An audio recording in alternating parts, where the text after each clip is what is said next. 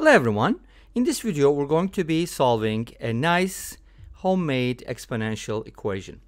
So we have 5 to the power x plus 5 to the power 4 over x equals 50, and we're going to be solving for x values.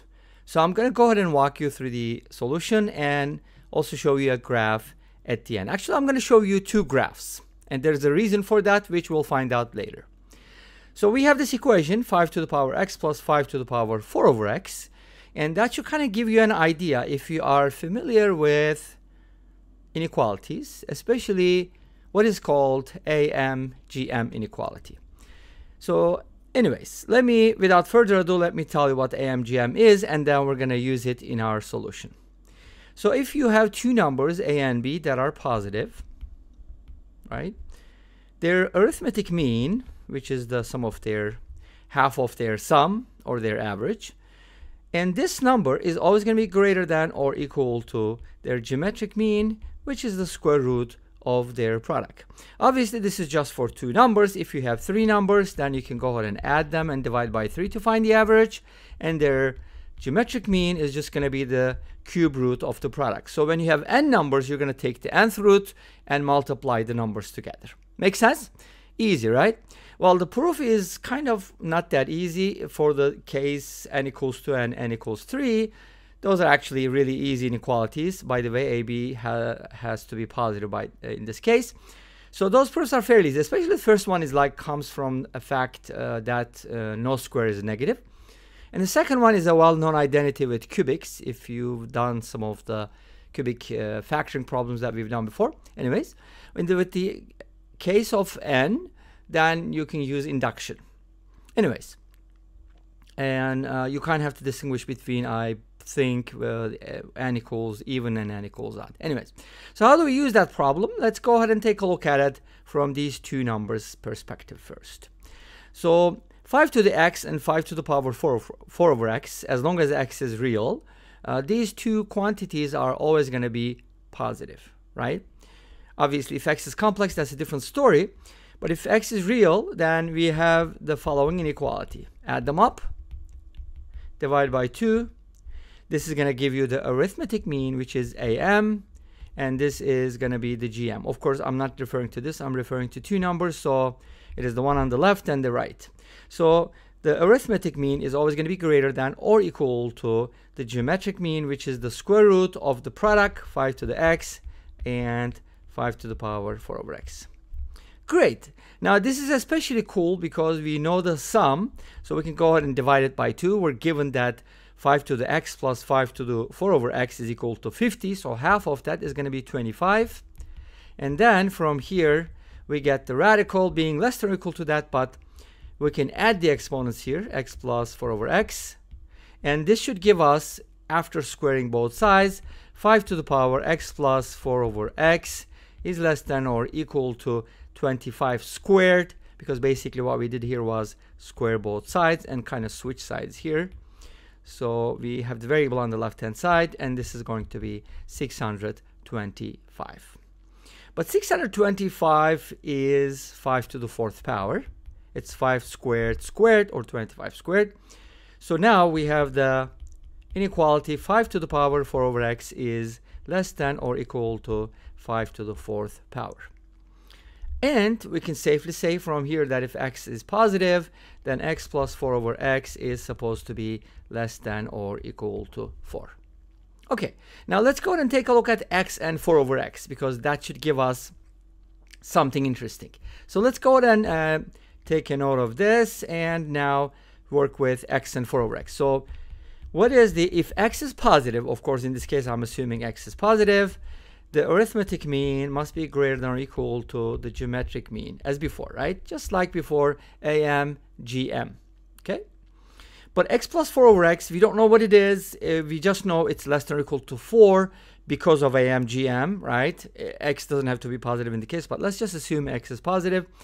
And we got another inequality. So we're going to put those two inequalities side by side, and we'll come up with a decision, okay? We'll come up with a consequence. So x and x cancel out, which leaves us nicely with a 2 here. If you cross multiply, 2 times 2 is 4, and this gives us x plus 4 over x is greater than or equal to 4. And what does that tell you? When you take it with the other inequality, let me go ahead and copy that here. The top inequality was x plus 4 over x is less than or equal to 4. So by AMGM, if x is positive, then we got two results that seem to conflict each other. Because one of them says, hey, this quantity must be greater or equal to 4. The other one says less than or equal to 4. But when you put it together with the word and, this implies that x plus 4 over x must equal 4. Great, awesome, right? From an equation, we got an inequality. From two inequalities, we got an equation. Now we're going to use this to solve the problem. But how do you go from this to the original problem? We can find the value of x from here, right? How do you solve this equation? Well, multiply everything by x. That should make sense, right? And then put 4x on the left. And then, yay, this is a perfect square, which means we have a unique solution. And that should be the case.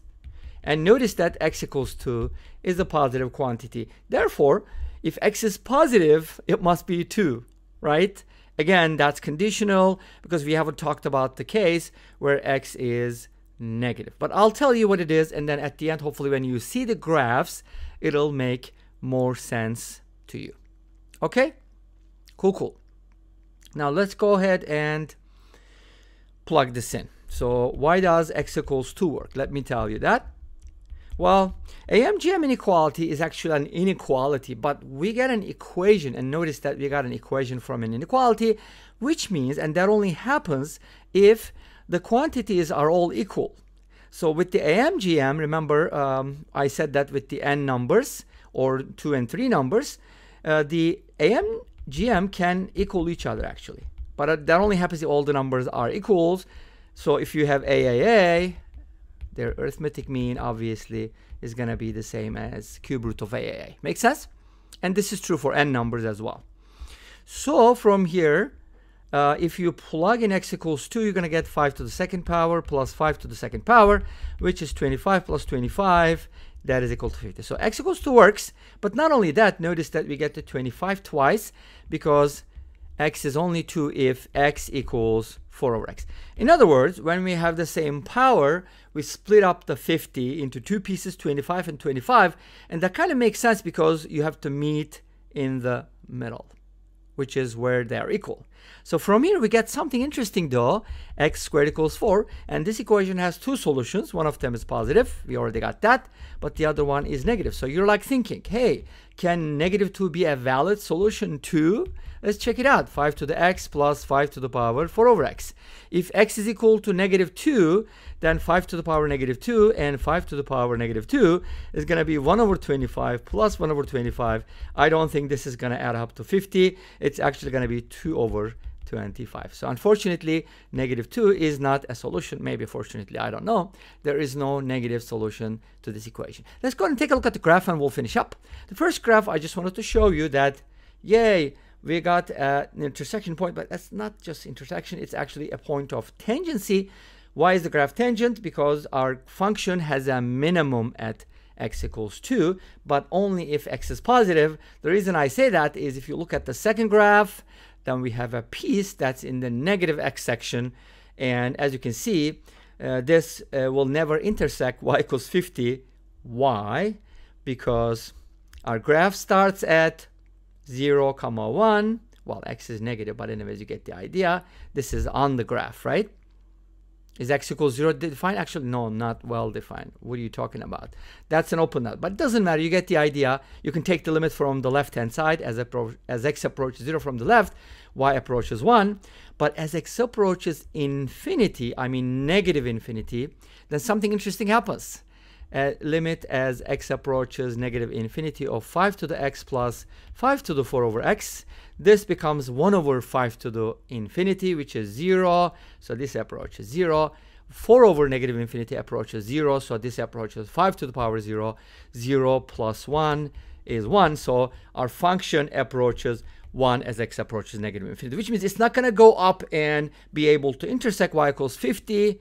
So we only got one positive solution, which is at the minimum for positive x values. And this brings us to the end of this video. Thank you for watching. I hope you enjoyed it. This brings us to the end of this video. Thank you for watching. I hope you enjoyed it. Please let me know. Don't forget to comment, like, and subscribe. I'll see you next time with another video. Until then, be safe, take care, and bye-bye.